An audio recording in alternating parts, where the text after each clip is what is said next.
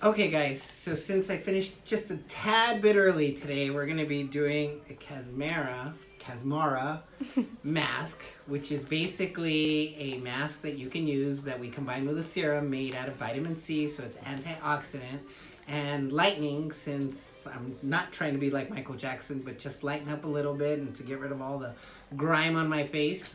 And then maybe sometime this week I'm going to be doing a dermal infusion. So check it out. Danielle's ready to go.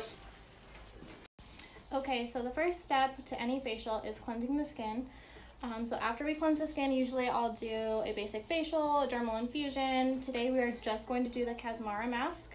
I'm going to pick a hydrating one for Dr. Mata, as well as using that vitamin C ampule.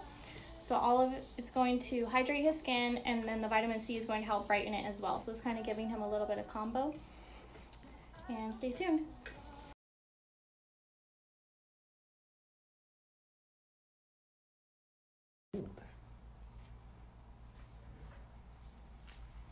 So if you're claustrophobic, maybe not the best thing.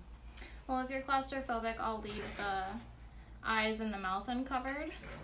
But if you can handle it, I prefer that we get these areas just because it adds more nutrients.